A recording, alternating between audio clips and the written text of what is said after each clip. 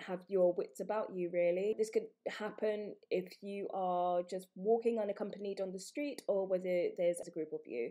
And I am also aware that the camera work is a little bit dodgy, so just ignore that. It seems like as if this is something which it's obviously premeditated, but it's not difficult to do.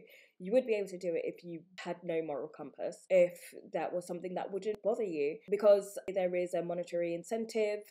Not only would they be able to exploit the fact that a lot of people use a lot of banking apps and they'll be able to access funds directly by using someone else's stolen handset, but they would be able to resell the device on the secondhand market and gain some sort of profit that way.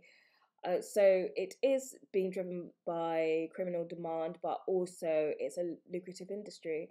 So I have got in contact with the local MP for Westminster, which is Rachel Blake. I also have tagged Sadiq Khan's Instagram accounts, both of them, on my Instagram stories to make him aware of this. I had also tagged the Metropolitan Police Instagram account on my stories yesterday morning, and they responded straight away via Instagram Messenger.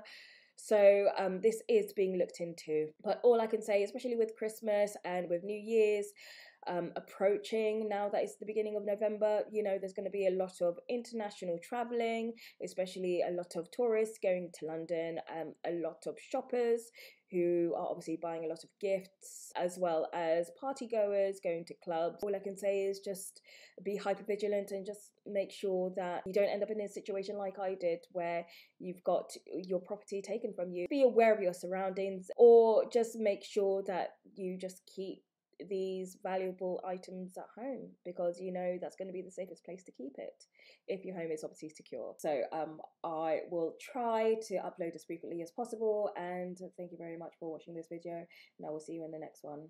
See you later, guys.